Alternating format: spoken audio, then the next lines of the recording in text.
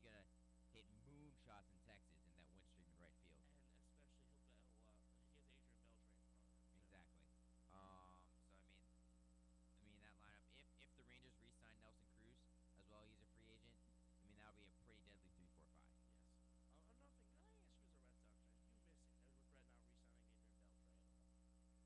Yes, I enjoyed Adrian Beltre. He's been a better player than Youkilis and Gonzalez and he was very good the 1 year he was on the Red Sox. Yeah, you kind of forget about him a